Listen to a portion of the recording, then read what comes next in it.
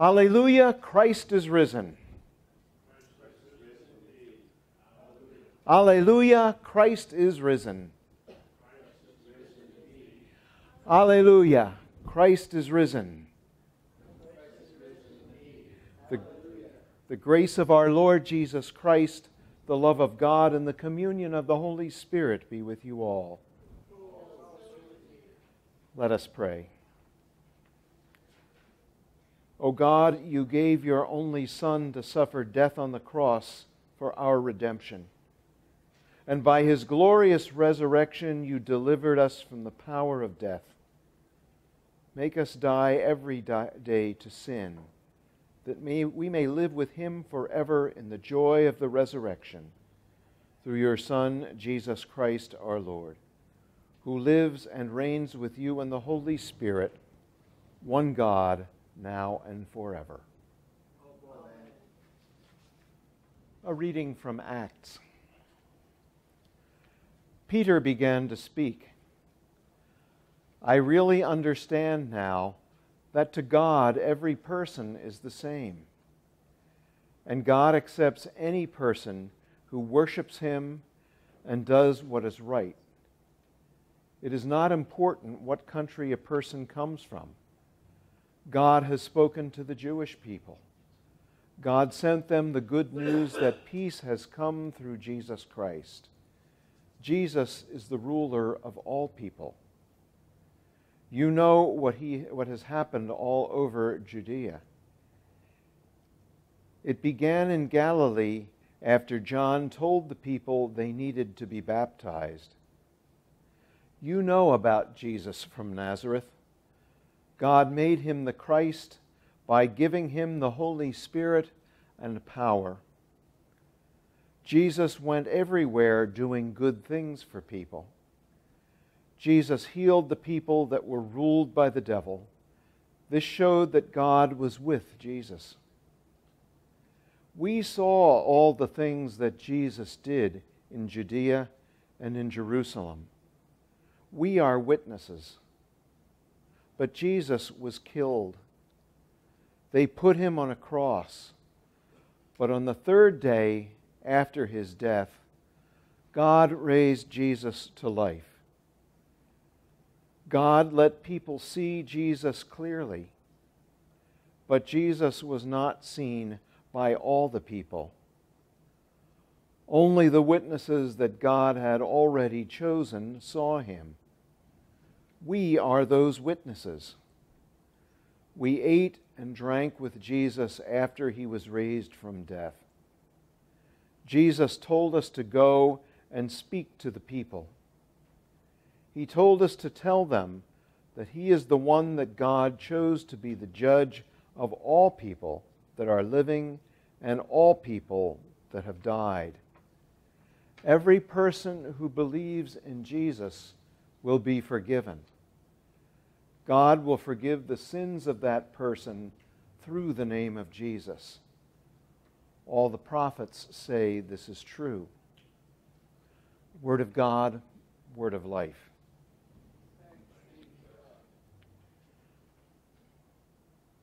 The Holy Gospel according to Luke. Very early Sunday morning, the women came to the tomb where Jesus' body was laid. They brought the sweet-smelling spices they had prepared. A heavy stone had been put in the doorway to close the tomb. But the women found that the stone was rolled away. They went in, but they did not find the Lord Jesus' body. The women did not understand this. While they were wondering about it, two men in shining clothes stood beside them. The women were very afraid. They bowed their heads down. The two men said to the women, "Why are you looking for a living person here? This is a place for dead people. Jesus is not here. He has risen from death. Do you remember what he said in Galilee?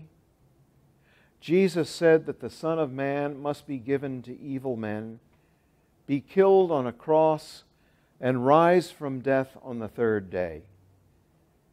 Then the women remembered the thing Jesus had said. The women left the tomb and went to the 11 apostles and the other followers. The women told them everything that happened at the tomb. These women were Mary Magdalene, Joanna, Mary, the mother of James, and some other women. These women told the apostles everything that happened, but the apostles did not believe what the women said. It sounded like crazy talk. The Gospel of the Lord. When Andrew Lloyd Webber's rock opera, Jesus Christ Superstar, opened on Broadway, it was picketed by members of the Billy Graham organization who had some complaints about it. Their greatest complaint was that the show said nothing about the resurrection. The final piece is an instrumental, and it is simply titled John 19:42. Look in your Bible, and that verse reads, "And they laid Jesus in the tomb." End of story, right? That's certainly what everyone who showed up at the tomb on Sunday morning thought. They were there to finish preparation of the body that they could not do on Friday because of the rules of the Jewish Sabbath. So everyone who went to the tomb expected a dead body laid in a tomb. Each of the Gospels varies in who was there and what happened. But this one thing flows through all of them. They don't find Jesus there. In Mark's Gospel, the women come and encounter the empty tomb and run away in fear. They're terrified.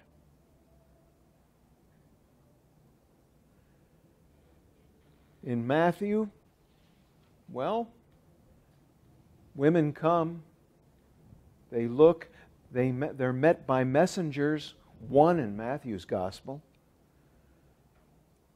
who wonder why they're there looking for a dead person when there is no dead person to see.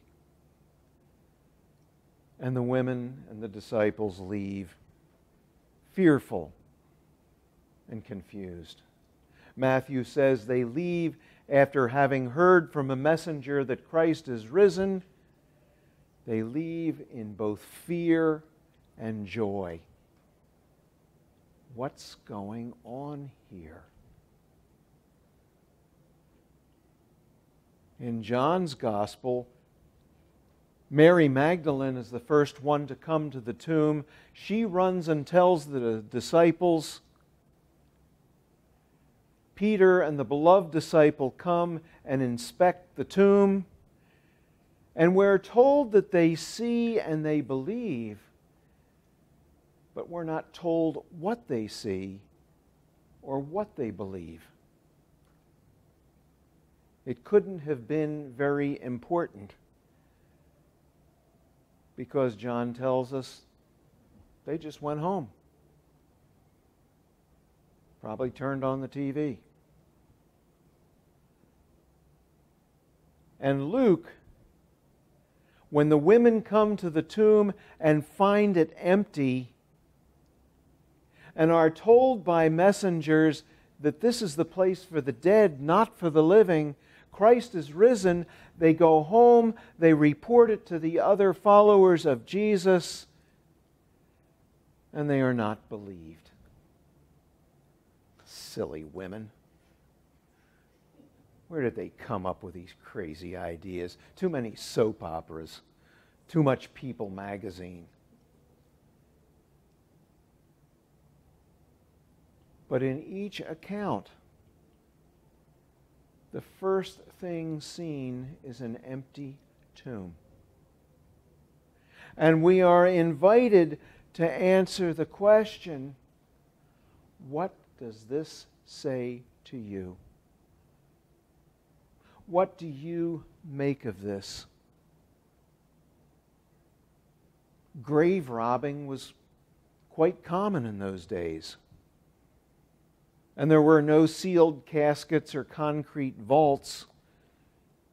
It wouldn't be that difficult to push the stone aside and take the body and maybe hold it for ransom to try to get some money out of the family. But there's an empty tomb. What do you make of that? What do you make of this day?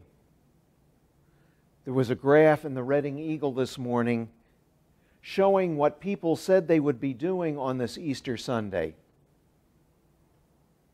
Number one at 57% was visit friends and family. Now, church came in second at 52%. But what do we make of the tomb, and how do we respond to that reality? The truth is, the only way to eternal life is through the tomb, through the expectation that the grave is not the end, but the gateway to the fullness of life. I've been in enough funerals where, touched by both sorrow and hope, people have said to me, "Look, didn't his finger just twitch? Didn't his chest rise a little bit? Don't we hope that they're not really dead?" But death is real for God, for us. But then what? What do you make of the grave? A hole in the ground into which we are deposited and left there, and that's all there is? Or is there something else? What rose on Sunday was Jesus. But what also rose was the truth of the coming of the kingdom and the truth of changed lives for people who said, "Yes, I see this empty tomb, but I believe the announcement of the messengers. He is risen and life is changed." Bishop Marshall of the Diocese of Bethlehem has said that the only path to overcoming estrangement and sin is to die on the cross, letting ourselves feel the hurts we're tempted to deny or resent or be enraged about, and surviving that pain, find ourselves able to love freely and also find ourselves growing in union with God.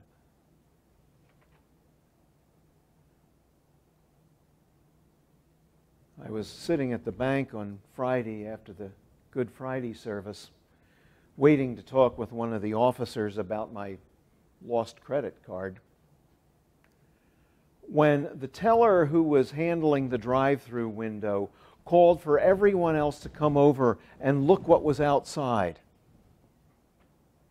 There was a car at the drive-in driven by the Easter Bunny. And next to the Easter Bunny in the passenger seat was Santa Claus. How often do these two major Christian festivals become simply, "I get more for me"? I saw a sign a few weeks ago that said, "St. Patrick is coming." Oh, is he in the business of bringing gifts now as well? The gift that is brought is life out of death, wholeness out of brokenness, eternal life out of limited life. Before Jesus is seen as the risen one, there are people in white who make an announcement. He is not here. He is risen. Look, the tomb is empty. He is not in the place where he was laid. Now, what do you make of that? If Jesus is truly risen, then things will change drastically for those who name him as Lord. Is this Easter story simply another nice story? Let's go back to Bible times and try to imagine what it was like, or do we see it happening among ourselves? We can look in the grave and see a dead end. Or we can look in a grave and see the gateway to eternal life, to the fullness of everything that God has intended for us. The Easter bunny has come and gone, and the chocolate might last out the day. But the gift that comes through the empty tomb, through the crucified and risen one, that gift goes on forever. That gift is new life and opened eyes and opened hearts and hope where there was none. We bring all of our limits and our pain and our sorrow with us to the cross. And all of that is crucified with Jesus, laid in a tomb. And then it is risen and it is changed. The tomb is empty. What do you make of that? Amen. Let us affirm our faith in the words of the Apostles' Creed. I believe in God, the Father Almighty, creator of heaven and earth. I believe in Jesus Christ, God's only Son, our Lord, who was conceived by the Holy Spirit, born of the Virgin Mary, suffered under Pontius Pilate, was crucified, died, and was buried. He descended to the dead. On the third day he rose again. He ascended into heaven. He is seated at the right hand of the Father. And he will come to judge the living and the dead. I believe in the Holy Spirit, the Holy Catholic Church, the communion of saints, the forgiveness of sins, the resurrection of the body, and the life everlasting. Amen. On this most holy day, let us pray to God for the church, the earth, and all in need, that the whole world may know the resurrection that God promises to give.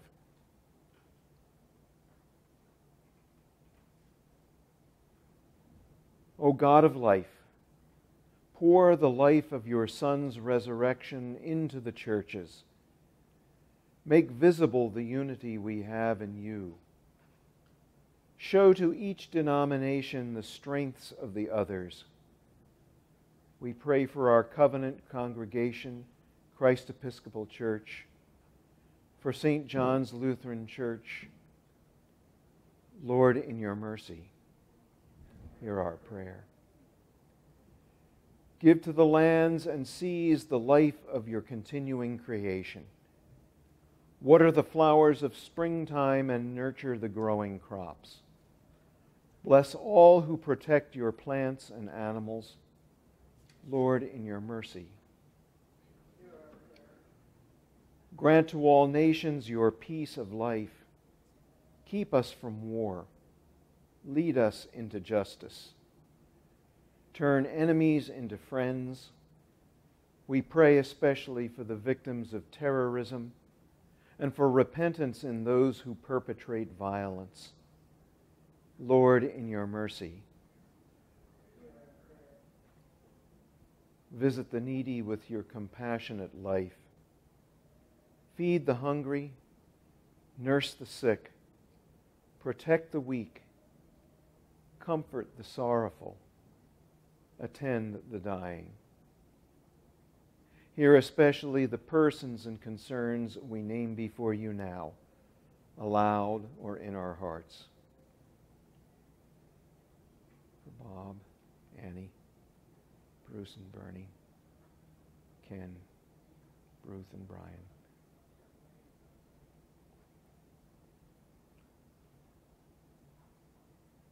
Lord, in your mercy,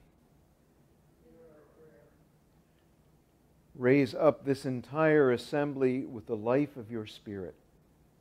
Reveal in our community the signs of Christ's resurrection. Lord, in your mercy. O God of life, we praise you for the faithful who have met you in death. Bring us all through death into your life of resurrection. Lord, in your mercy. Hear our prayer. Into your hands, O Lord, we commend all for whom we pray, trusting in your mercy through your Son, our Savior, Jesus Christ. Amen. The peace of the Lord be with you always. Let us share the Lord's peace. Let us pray. Blessed are you, O God, ruler of heaven and earth. Day by day you shower us with blessings. As you have raised us to new life in Christ, give us glad and generous hearts, ready to praise you and to respond to those in need. Through Jesus Christ, our Savior and Lord. Amen. Holy One, the beginning and the end, the giver of life, blessed are you for the birth of creation. Blessed are you in the darkness and in the light. Blessed are you for your promise to your people. Blessed are you in the prophet's hopes and dreams. Blessed are you for Mary's openness to your will. Blessed are you for your Son, Jesus, the Word made flesh. In the night in which he was betrayed, our Lord Jesus took bread, gave thanks, broke it, and gave it to his followers, saying, "Take and eat. This is my body given for you. Do this for the remembrance of me."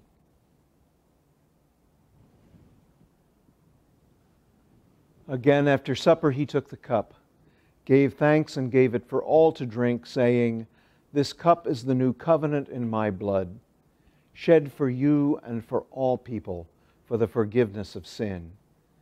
Do this for the remembrance of me."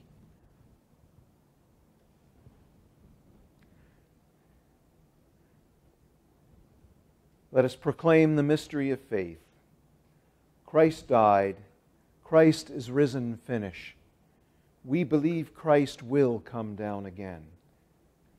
With this bread and cup, we remember your word dwelling among us, full of grace and truth. We remember our new birth in his death and resurrection. We look with hope for his coming. Come, Lord Jesus. Holy God, we long for your Spirit. Come among us. Bless this meal. May your word take flesh in us. Awake your people. Fill us with your light. Bring the gift of peace on earth. Come, Lord Jesus.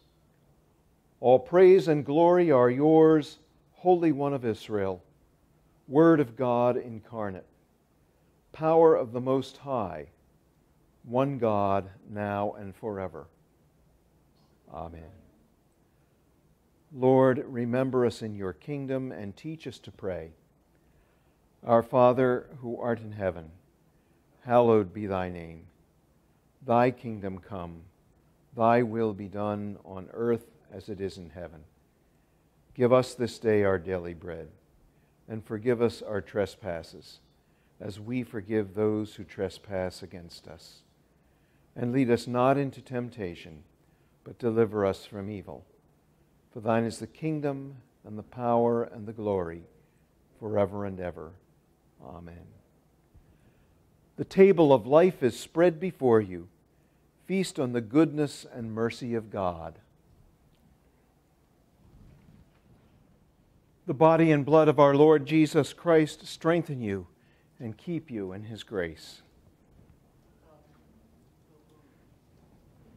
Let us pray. We give you thanks, O God, that you have made your home with us, bringing heaven to earth in this holy meal.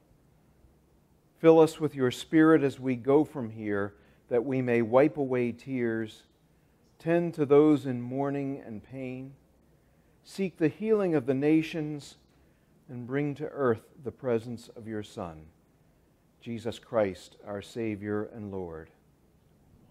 Amen. The blessing of the Lord God Almighty, the blessing of Christ the Lamb who was slain, and the blessing of the Holy Spirit of truth be among you and remain with you always. Amen. Go in peace, share the good news. Thanks be to God. Alleluia.